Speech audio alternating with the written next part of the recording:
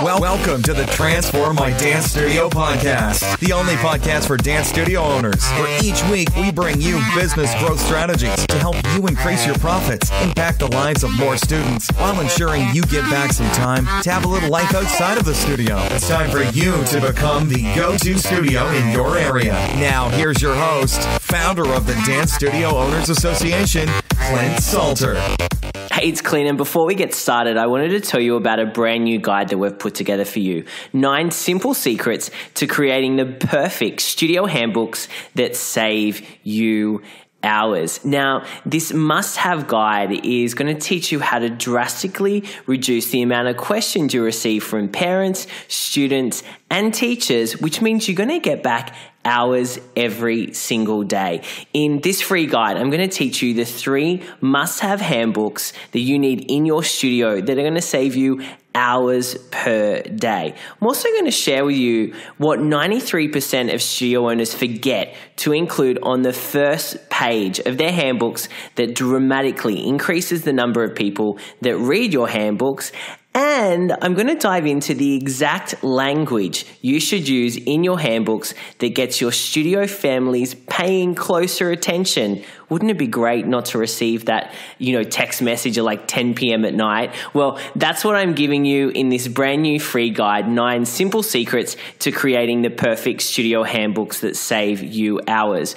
All you need to do is text the number 44222 with the word handbook guide. So text the number 44222 and the word handbook guide, all one word. Now, if you're outside of the USA, you can easily go to our website, dancestudioownersassociation.com/free guide. Okay, dancestudioownersassociation.com/free guide to get access to our brand new guide. Now, let's get on with the show. Hey there, dance studio owners. Welcome to the Transform My Dance Studio podcast. It's Clint here, and I'm so thrilled that you're joining us for today's episode. Now, today's guest is the one and only Misty Lown. Now, Misty founded her first business, Misty's Dance Unlimited, at the age of 21. And since that time, she's founded several more companies, including the Dance Studio Mentoring Enterprise, More Than Just Great Dancing. Misty has encouraged and inspired thousands of entrepreneurs and young women in the past 15 years and continues to share her positive perspective on business and life through her writing, speaking, and mentoring. The other thing is, Misty is just like a super nice person and so generous and so passionate. And I met Misty a couple of years ago now. We were both speaking at a conference in Queensland, and I just fell in love with her. So, Misty, I'm so glad that you've taken some time out to speak with our studio owners today. Well, Clint, it's an honor to be here, and welcome to the United States.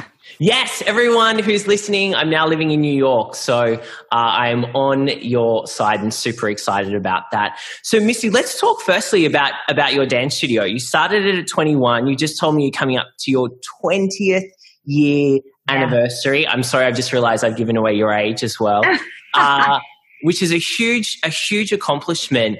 In those early days, what was it like, starting a business at 21? And what did you know that you had on your side to make the studio successful? Oh, wow. Well, those first years were beautiful and brutal in a lot of ways. So I look back at them and I call it brutiful. It was just a combination of those two things together. And I think like most entrepreneurs, I just had a vision of what it could be. And I could see that in bright, vivid colors. And I had just enough confidence it might work out that I took the leap. And I just really want to give a shout out to my parents, because I really can look back and remember sitting at the kitchen table, and my parents, who were divorced at the time, came together for the purpose of sitting with me in encouraging me to take this leap. And my dad offered that if I needed a loan, he would go co-sign it at the bank with me. And they really didn't have the resources to do that, but he stepped up to say he would anyway. And fortunately, I never needed to take him up on that offer, but just that confidence that he had in me to say, I would sign what I've earned and what I have on the line so that you can build what you have inside of you. That was a true gift to me. And that got me going. But boy, once you get into it, it's not the bright, shiny sunrise on the horizon or that you think you're chasing after. It's a in the trenches experience. And I remember going at 7 a.m., excuse me, and I would take my breakfast, my lunch, and my dinner. I'd work all day on the business side of things. And then what truly was, so-called the 11th hour of the day where you're just at the end of the end, then the children showed up and it was time to be on. And at the end of that night, I would do the cleaning and wrap everything up and head home maybe at 11 to catch a few hours of sleep and start over the next day. And although I wouldn't want to go through those years again, I can tell you that the character it developed in me was priceless. I can only imagine. Is there anything that you look back on, let's say those first 3 years, and I'm not about regrets, but is there anything that you think, I wish I did that differently? Absolutely. I wish I would have hired help earlier. I wish I would have understood that I didn't have to be all things to all people. Now, if you can just kind of reel back into the mind of a 21-year-old, I was still just a student myself, a dancer myself. And I thought I had to be the best ballet teacher and jazz teacher and tap teacher and hip hop teacher. And let me tell you, I don't have a hip hop bone in my body, Clint. I mean, I am classic, not hip hop dancer. I'm a ballet dancer, but I had felt this pressure that I had to be cool and great at everything. And I think if I would have realized the power of staying in your lane and playing to your strengths earlier, I would have saved myself some unnecessary late nights trying to figure out how to be a hip hop dancer. Be that way, it just wasn't going to be great anyway. So of course that we can joke on the dance side because everybody can appreciate that, but it plays out on the business side too. I mean, there was no reason that I should have been the one doing the newsletter and making the bank deposit and returning the messages. And I mean, sure, there's a certain grit required just to get up and get going. And I learned a lot by playing all those roles, but I will tell you, I played all of those roles for too long. And that's a common thing. You would see it with your studio owners, and I see it a lot with ours as well. But what do you say to those people that say, well, I don't have money to hire someone, or I don't think now's the right time to hire that first office manager or admin assistant? I say something that my mentor, Darren Hardy, told me, and that is that great people are free. So if you find a great person, they're going to pay for themselves and provide you the time and space to get back into your zone. Because whatever your zone or your lane is, your unique gift and talent, that's worth more to the organization than trying to do everything for the organization. I love that. Great people are free. And I'm writing that down because I think that's a great line from the awesome Darren. What does it take, though, to bring in great people? Because that's the trick, isn't it? So often I see it with studio owners. They say, I need help. And they literally sometimes go off the street or get a dance mum in and says, okay, now just help, right? And that's not the way we want to do it. We don't want to be reactive in our hires. So what process, do you go through now after, 20 years of learning in the studio? How do you go about hiring the right people? Well, everything I've learned the hard way. I wish I could say that I came on, this was just natural knowledge for me. But unfortunately, I think I'm an experiential learner. And so I've learned by hiring in a reactive sense. I remember one time, Clint, we got to April, the time of year we are in now, and it was just weeks before recital, and I was in over my head, and I just needed help with bookkeeping. So I found a bookkeeper, and I did it really fast, like. She answered the ad. It seemed okay. Just like, can you start tomorrow? And when super, super sweet gal, I really enjoyed her personally. But when she showed up with a QuickBooks for Dummies book on her first day of work, I knew that I probably hadn't done my due diligence or taken my time to make the right hire. And it's a hire that only lasted for a few months. And when I look back at the times when I have learned from that and been proactive instead of reactive and really spent the time to craft a thoughtful ad to really spell out and understand the needs of the studio for that season and get other people involved in the hiring process to expand my own view. See, See, Clint, as an artist and an entrepreneur, I'm wired to find similarities with people. So it can be an Achilles heel for me. You'll put me in an interview and I'm going to naturally gravitate towards finding what's similar about that person and myself. And then I can anchor on that to the exclusion of really finding out whether or not the right fit. So I have to bring people in around me that will kind of stand in the gap of that. It's not a weakness that I like to find the commonality between people, but it's not necessarily a best hiring practice. And I think a lot of entrepreneurs we're wired to please, we're wired to create, we're wired to find out how things can work. And the interview process should be designed to find out the opposite. Let's find out all the reasons why this person wouldn't work. Let's find out the things that might be problems with that. So I've learned to bring people around me to lengthen the hiring process, to multiply the number of interviews, and also to put them through hoops. The first interview is always going to be over the phone. My gosh, if they can't sparkle on the phone, I don't want them talking to my families representing my brand. Then we're going to have some sort of a task associated with it. I want to see how well they write, how well they follow directions. Then they're going to come in for an in-person interview. And by the way, those first 3 hoops are not with me because I will absolutely mess that up trying to be friends with that person over the phone because that's how I'm wired and I know that. So I'm never going to meet with that person until they've been cleared through a few hoops by my team. And if the team thinks they're a good prospect, then they'll finally allow me to have that conversation. And be friends with them. That's right. I think that's really good. And you touched on a really great point, and something that's really relevant actually for us I recently hired an assistant, and I reactively hired an assistant about 6 months ago, and they lasted 3 days. And I was like, okay, we need to kind of go back to the drawing board here and created like a 4-step process similar to what you just spoke about. And it was one of the best things that we've done in terms of hiring. And this is what our studio owners need to be thinking about when it comes to bringing, giving the best opportunity for them to get the right person in that first time. Absolutely. I think it's just we're so unique as studio owners. We typically tend to come from an arts background. We typically tend to be on that creative side of the brain. And if you think of how we function in our studio owner life, I mean, we can just create things. I can wake up today and say, you know what I'm going to do? I'm going to create a new series of classes or a new summer camp or a new master class. We just invent things, and it doesn't necessarily require a length of research or a 5-step process to do what it is that we sell as dance school owners. Although of course I do advise doing your homework before starting new programs, but it's not necessarily our first reaction to do all that homework. So we really have to dial into what's not natural for us in order to really save ourselves from ourselves, or at least that's my personal experience. Oh, yeah, completely agree with you. I want to shift gears a second. And Misty, you're working with hundreds of studio owners inside of your business, to help them grow their business, to help them step into that CEO role inside of their business.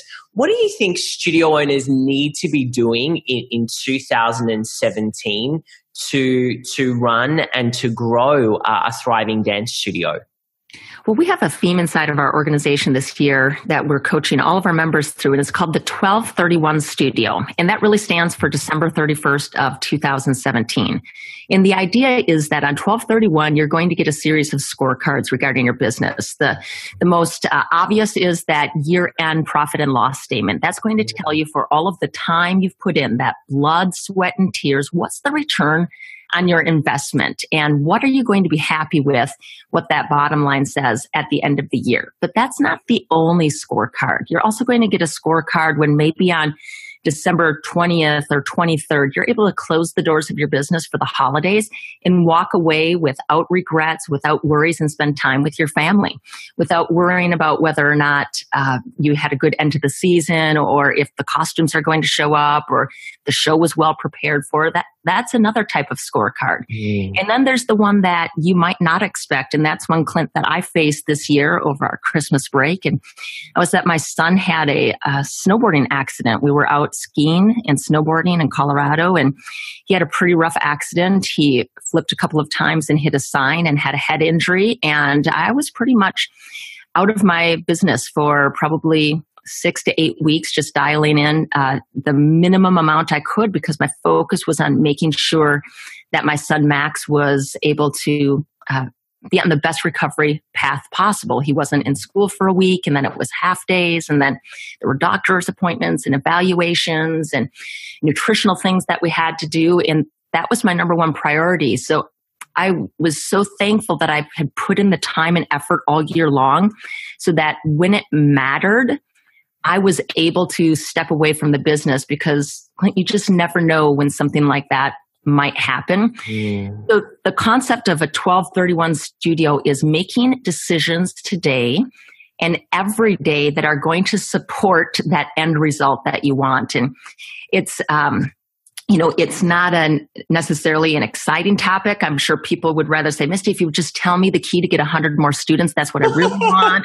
If you would just tell me how to double my bottom line, or to hire people and I wouldn't have problems with them, or how to work with millennials, or whatever the challenge du jour is. Mm-hmm. But the reality is, what studio owners need to do every day of 2017 is do the good and hard daily work that will support a 1231 finish that they would be proud of, whether that's financial or family-wise, or just making sure all systems are solid if you had to step away like I did, and to know that things would carry forward. That's what I want for all studio owners in 2017. Yeah, I love this message, and this is something that we both connect on, this whole continuous movement. Darren, your mentor who wrote The Compound Effect, the Slight Edge philosophy as well, is, doing things every single day that are going to get you to that vision, that goal that you have in place. Mm-hmm. And not be distracted, which we talked about before the call, with shiny disco balls that are surrounding us all the time, that we go, oh, that's a good idea. Oh, that's a good idea. And then we kind of do half of everything. Yeah, absolutely. And if I could just add something to that, I think we also need to dial in and use what we've already learned. And what I mean by this is, somebody once told me that we're in danger as entrepreneurs of becoming intellectually obese. And I talk about that in my book, One Small Yes. And the idea is, we're so excited to consume all the information that's at our fingertips now. When I started as a studio owner, I had to wait for that annual conference or that event and, drive or take a plane and take time off work. It was like an epic undertaking if I got to go get some information that could help me move my business forward. Well, today, you can get information in Facebook. The Facebook algorithm is going to make sure that you don't miss the newest product for sale to help you improve your studio. Yeah. So I see so many owners that are just consuming every quick fix solution, but they're not ever using what they've actually purchased, or, they start it for a day and then that planner gets filled out but never implemented, or they try this thing, or they learn this new trick, and it's just for the moment, but they don't go the distance with it. So I think that really ties in with that 1231 philosophy, is you probably already have access to everything you need to move your business forward, but go find something that speaks to you, find a few things in your business that need time and attention, and go deep with that. Instead of, continually just buying the next new thing or attending the next new thing. And please don't hear that I'm against buying products. We both sell products.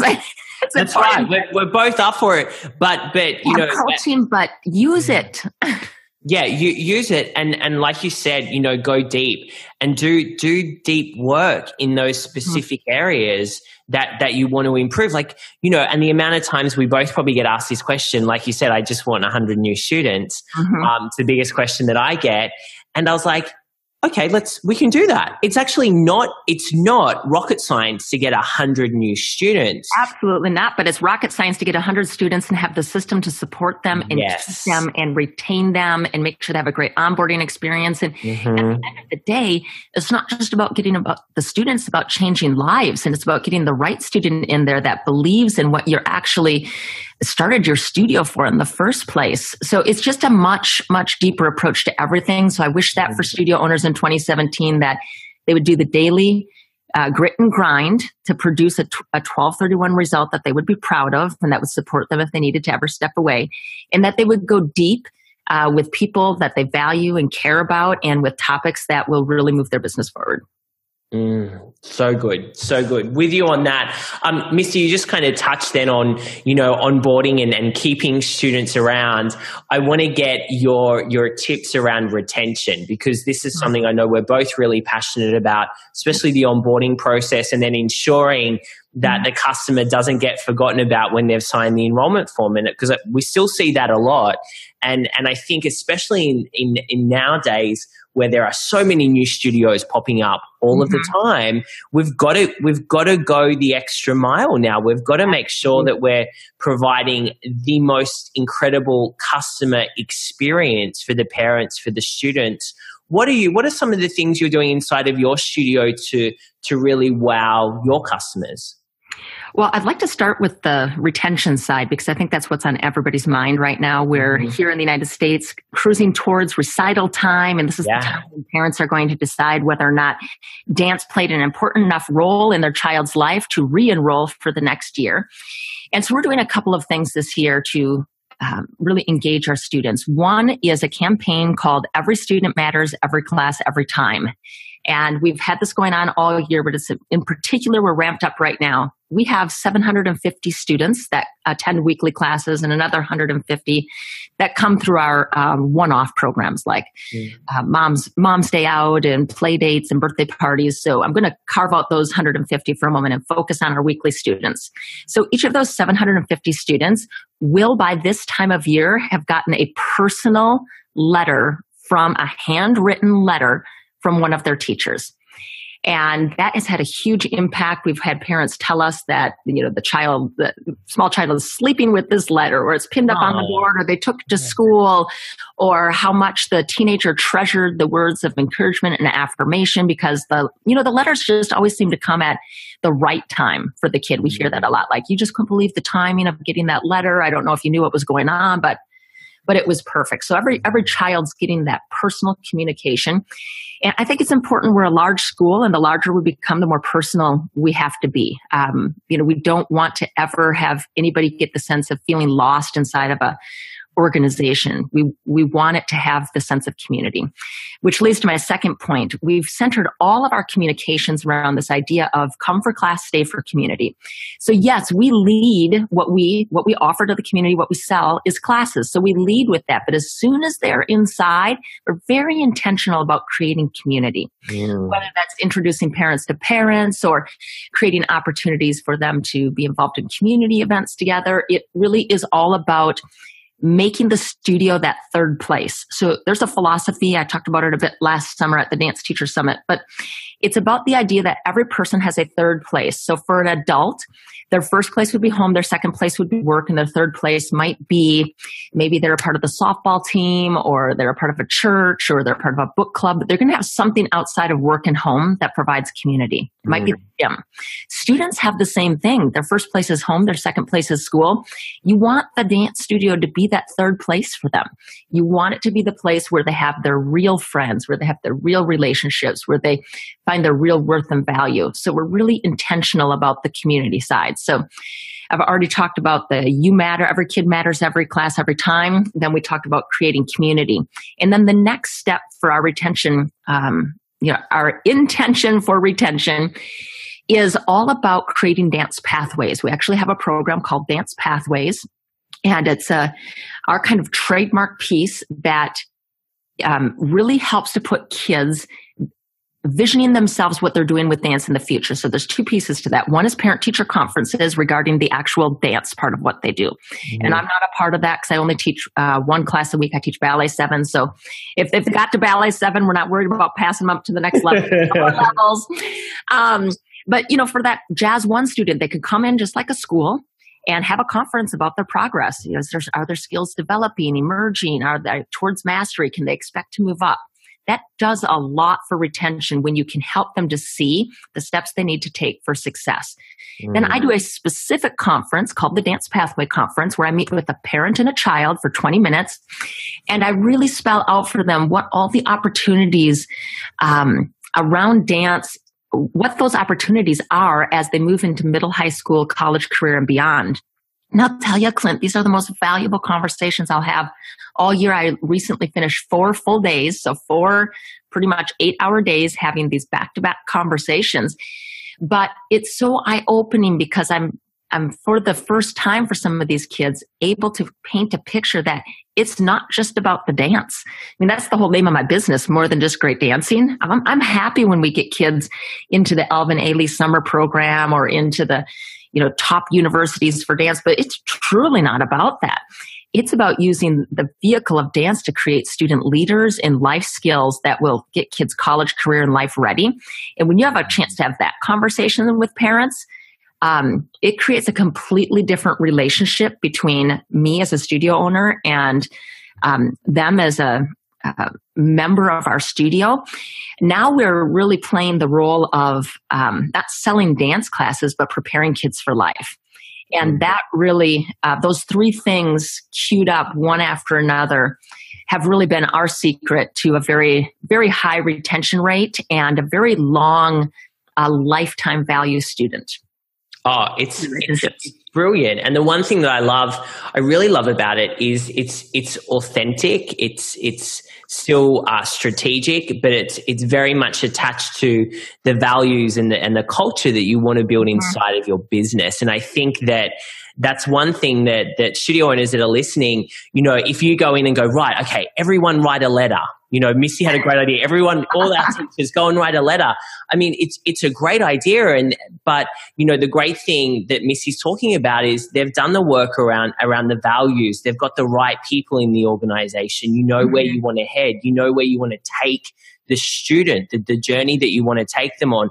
So these things that you're doing supports that vision, right?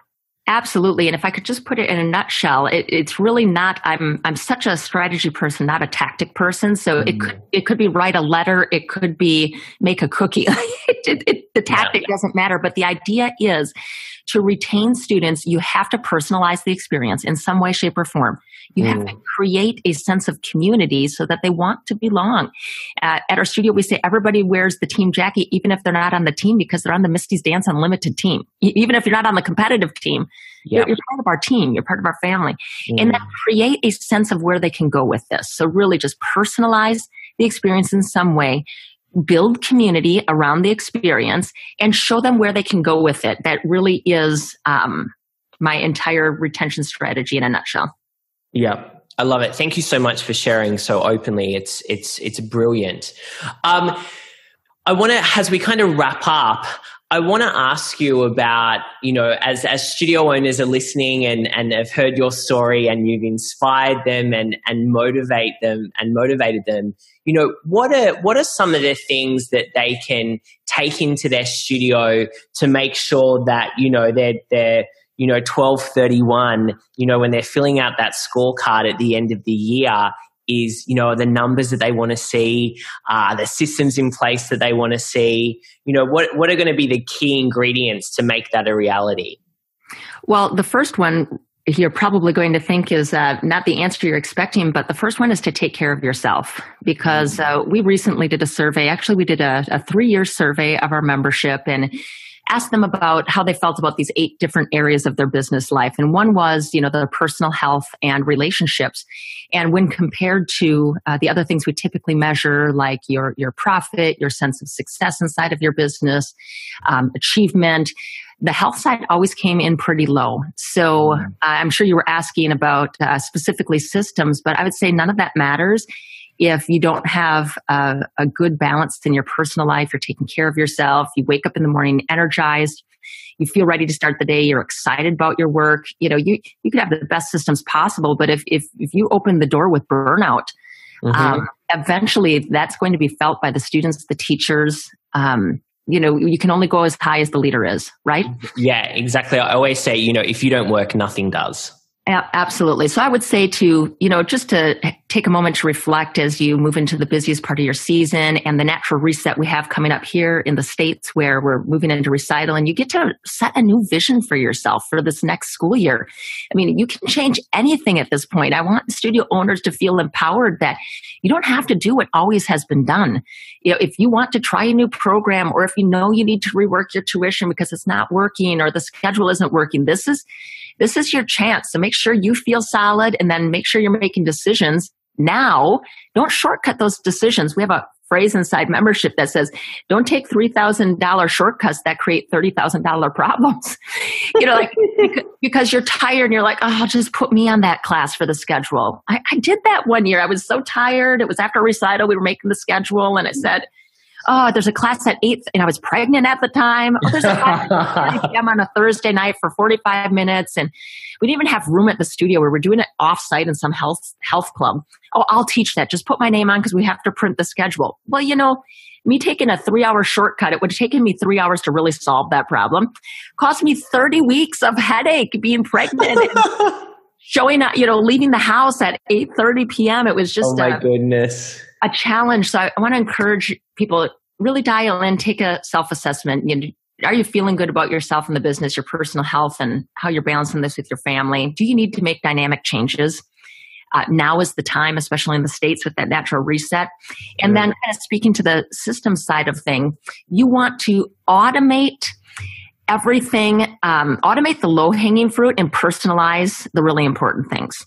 For example, automate that free trial class. There's no reason you should be personally emailing back and forth somebody to get a free trial. There's tools for that. So automate those low barrier to engagement, and then personalize the high impact pieces. I think, when it comes to personalizing those kind of high impact pieces, it's what you were talking about, the cards, the tactical stuff that you mentioned. Mm-hmm. And so tell me a little bit, have you got one more for us? Yeah, you bet. Well, I've got whole bags of things for you today. How long do we have? I've got another minute. Okay. I would also encourage people to get their teams on board. I think it's a common, and by teams, I mean your leadership team, your teachers. I think it's really common for entrepreneurs to, we enroll in a class or a mastery program, or we go to the conference and we come home and we're wired and fired. We're ready for change. We're going to set these systems in place. And our team hasn't heard that. They don't know what we're talking about. And, they can kind of be ducking for cover when we come back from, the inner circle or the studio owner university. So it's really important to take time to get the people around you bought in on the reason why you're doing things. Otherwise, all of these initiatives can just feel like you're just forcing them to do something else. Like, hey, here's a task list. You need to write a card to every student. Here's what I need you to do. You need to do this extra thing. And that's not going to produce the result that you want. So I think having integrity through, whatever's important for you at a strategy level or a campaign level for your studio this year, and then how that plays out in terms of tactics, how you actually execute on that. You have to get buy-in from the people around you, or that's never going to work. 100%. I always say, enroll your people in your vision. It's so important that, we're enrolling students into our studio. We've got to make sure that our team are really clear around that. And the other thing is, for them to know the why and the impact. Like you said, go and write a letter. They're like, I don't want to write a letter. You write a letter. Right. But you haven't kind of explained the whole picture and the impact. And now that you're doing that, you can tell them the story of the child sleeping with the letter, and it takes on a whole new life. That's right where it's at. Thank you. I'm glad I asked for one more. That was gold. Hey, Misty, thank you so much for joining us. I'm so glad we finally got to do this podcast interview. You bet. Thank you so much for allowing me to talk with your audience. And I just want to say that I always appreciate your generous spirit. It's pretty unusual in a pretty competitive industry to be able to share openly like this. And I hope that our interaction encourages studio owners where they live and work to do the same thing with the people in their area. Completely agree with you. And Misty, where can our studio owners go to get more information about your studio and also more than just great dancing? You bet. You can check out our studio at mistysdance.com, and our Dance School Association program is morethanjustgreatdancing.com, and I'd love to chat with you on either platform. Awesome. Thanks again, Misty, and look forward to chatting with you again. Thanks, Clit. Take care. I hope you enjoyed today's episode. Now, before I let you go, I just wanted to remind you again about our free guide, 9 Simple Secrets to Creating the Perfect Studio Handbooks that Save You Hours. Now, all you need to do is text the word handbook guide to 44222. That's text the word handbook guide to 44222, and you'll receive the guide straight away. Now, if you're outside of the US, just go to our website, dancestudioownersassociation.com/free guide. That's dancestudioownersassociation.com/free guide. And we'll shoot that guide across to you in your inbox within minutes. Really, this guide is going to change the way that you communicate inside of your studio, saving you so many hours a week asking those repetitive questions. Okay, have a great day, and I'll see you next week for the podcast. Bye for now. Thank you for joining us today. For all the resource links from the show and to receive access to our free dance studio growth training, make sure you visit transformmydancestudio.com.